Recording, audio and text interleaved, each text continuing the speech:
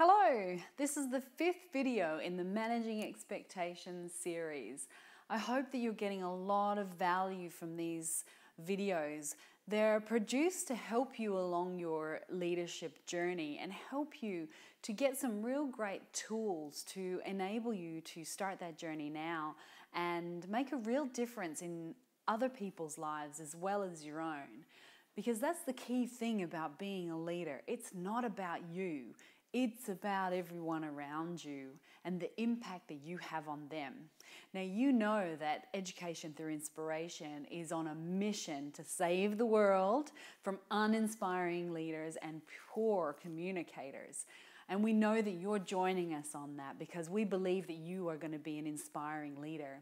And we believe that inspiring leaders is what the world needs to move it to a far greater place. So these videos have been created for you to enable you to grab some of those skills and get a taste really of the skills in the program of the Kick-Ass Performance Workshops. So we really need to get very practical in what we're going to be doing in leadership. Today we're going to go through a tool that we use and we explore a lot in our Influence and Transform courses, which are number 4 and number 5. And as I've mentioned before, Transform, you'll go into Transform once you've established all of the fundamental skills of the Kick-Ass Performance Workshops, and you can demonstrate that you are putting them into practice and you are becoming an inspiring leader. So Transform is a huge program. It's not for the faint-hearted. And when you're in there, there is a high level of expectation that you'll get in there and you'll do a great job. But until you get there, we have communicate, we have confidence, we have influence, and then we have present. Those are our four fundamental videos. The first 3 are essential for any leader becoming a new generation leader. These are the people that are going to save the world. Today we're going to talk about getting smart. All right, and I've got my little green bear here because my little green bear helps me to plan. Because planning is not necessarily one of my greatest strengths. Strategic thinking and strategic planning and creativity, hell yeah. But actual practical planning, it kind of drives me a bit bonkers. But I know that it is so essential and I have to do it. So this is a skill that I've picked up, and this is something that I've picked up that really helps me cement, I guess, my planning skill so that I can get great outcomes and great achievements, because that's really what I want to be doing. All right, so let's talk about getting smart. So get smart. The first place that we want to start is RS, getting smart. What we want to do is think about the goals that we want to achieve. So if we think about a goal that we want to achieve, or a project that we want to get done, or something that just needs to happen, we can think about it in a smart way. And if you think about it in a smart way, it's going to help you get it done. And this is something that as a leader, you can help your people to work through. You can help your peers to work through. This is a skill for everyone. And it's really, really essential for great leaders. So S is the first place that we're going to start. And what does S stand for?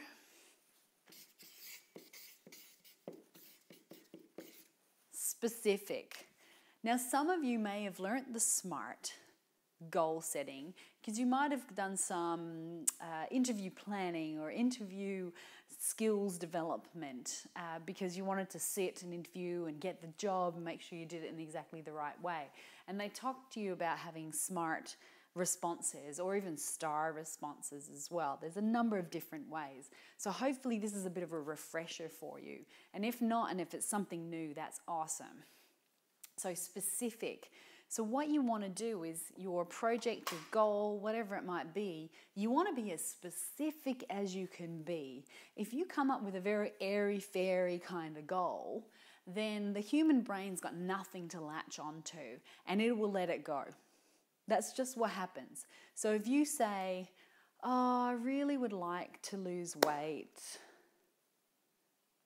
that's not a goal. That's not a specific goal. That's a wish, which is great, but it's not a goal. You need to be really, really specific in something like that.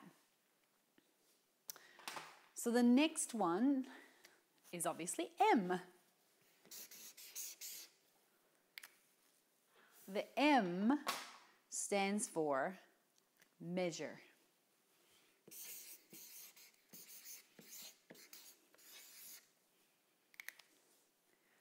So our goal has to be measurable. So if we want to do something, and it might be, I want to climb Mount Everest. So that might be my specific goal, all right? My specific goal is I want to climb Mount Everest. That's not enough, is it? We need to know when, where, how. How will I know when I've done that? What's going to be the steps along the way? All of those things. So, because otherwise it's just a wish, and we don't want a wish. We want goals, and we want to get them done, and we want achievements. So if you want to achieve the goal of climbing Mount Everest, we need some way of being able to measure that. And it can't just be, I've done it, because there are a lot of steps along the way to climbing Mount Everest. So chunking it down into smaller goals would be great. So it might be, before I climb Mount Everest, I'm going to climb up the nearest mountain, and I'm going to do it in under 20 minutes. So I'll know that I've done it well because I'll have hit the under 20 minutes, being very measured and very specific. The next one, A, is achieve.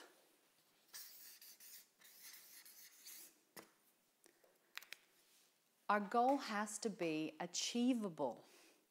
So if our goal is to climb Mount Everest, yet we're 10, it's not going to happen, is it? You know, we're going to have to go through way too much to get our parents' permission. It's just not going to happen. It's not an achievable goal. But if we want to climb Mount Everest and we're 25 and we're fit and we're healthy and we've got the finances to back us to be able to do that, then all of a sudden it's an achievable goal. We know when we're going to do it because we've been very specific. We know what it's going to look like when we get there, and we know that we can do it. It's achievable. Setting pie-in-the-sky goals is all great, but they won't get done. We talk a lot in Transform about the difference between strategic thinking, strategic planning, and action planning and getting things done. All three things are absolutely essential and they work together. What I'm talking about right now is the one here, the action-oriented one, so that you can get some stuff done and you can take this and translate it into your work straight away. The next one, if I can spell correctly, is R. And the R stands for result. We want to make sure that we have a result from our goal. It's not okay just to have these goals where we go, oh yeah, you know, it's going to be this, it's going to be that, and it's going to be all fabulous, and it's going to be wonderful. They have to actually have an outcome, because what's the point in having them otherwise? If we're very result-oriented in our goal, then we'll be able to be specific. We'll be able to have a measurement. We'll be able to achieve it. But we have to be result-oriented. Pie-in-the-sky goals, they just don't work. They might make us feel good. They might make us feel okay about ourselves, because our pie-in-the-sky goal might be something that we've put on ourselves as far as an expectation is concerned, or other people have put on us. But unless we can actually do it, it's not beneficial for us. Okay, so the last one is T. Can anybody think what T stands for in all of this? Time. There has to be a time limit to your goal. There has to be an achievement focus and an outcome that's going to happen at a specific time. So we have to put a timeline around it. So if we're going to climb Mount Everest and we're going to give ourselves a time frame to do that, then it's going to keep us on target, isn't it? So if we say, I'm going to climb Mount Everest next December, then I need to work back from next December on what I actually need to do. And that's where your action planning comes into it. I need to work backwards from that time. Because if I get to next November and I'm still sitting on my couch eating pizza, then I'm not climbing Mount Everest easily, am I? So, if you're going to set a goal for yourself, you're going to set goals for others as well. Because as a leader, you will set goals for other people. You will give them or set them expectations. And you need to be really clear about that. Because you know what will happen? They won't know what to do. And if they don't know what to do, then their performance won't be as optimal as you want it to be. So to be a great leader, one of the essential skills for being a great leader is getting the best out of other people. And we explore that throughout our program, how to get the best out of people. But first, I want you to get the best out of yourself, because this is your career, this is your life, this is your goals. And this is something that'll help you get there along the way. So potentially, let's think about your leadership journey as a goal. I want to be a CEO of a multinational company. Okay, that's pretty specific, isn't it? I want to be the CEO of a multinational company.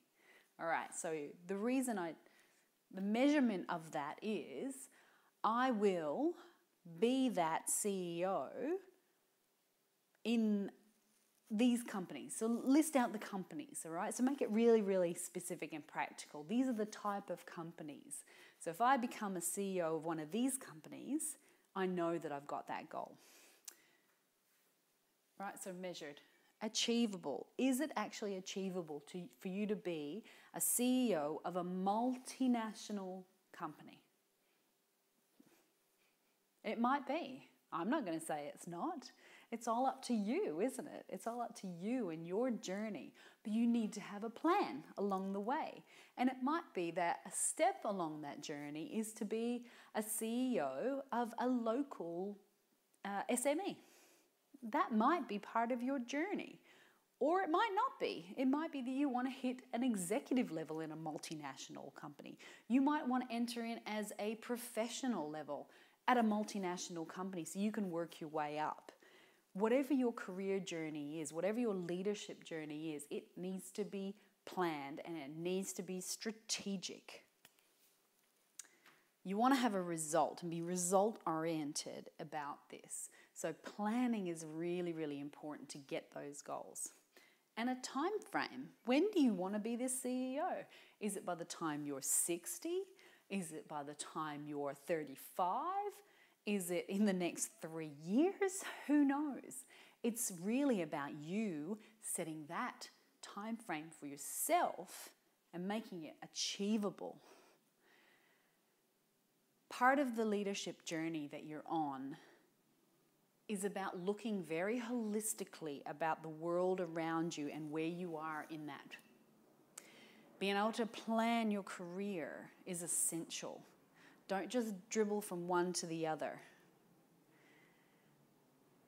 There's been many times where I've had someone say to me, or I've said to others even, because I used to make these mistakes all the time in my leadership journey, is, jump into it, jump in the middle of it, fake it till you make it, it'll be all great. I'm here to tell you that just doesn't work. It takes a lot of effort, a lot of time, and the emotion that goes into it. And generally, the learning that comes out of it comes from pain and suffering. So I want to help you on this journey. I want to take you there in a very strategic and planned and deliberate way that's going to let you reach your goal of being a CEO in a multinational company, or an executive in a not-for-profit, or to start your own business, or to be an entrepreneur. Whatever your leadership goal is, come with me. I can help you on that journey. I've got one more video for you in the Managing Expectations series, and that's about managing the expectations of other people and what they have for you. Now, this is a really hard one, but we'll talk about that in our next video. So thanks for joining me. Get smart, and until next time, be inspiring.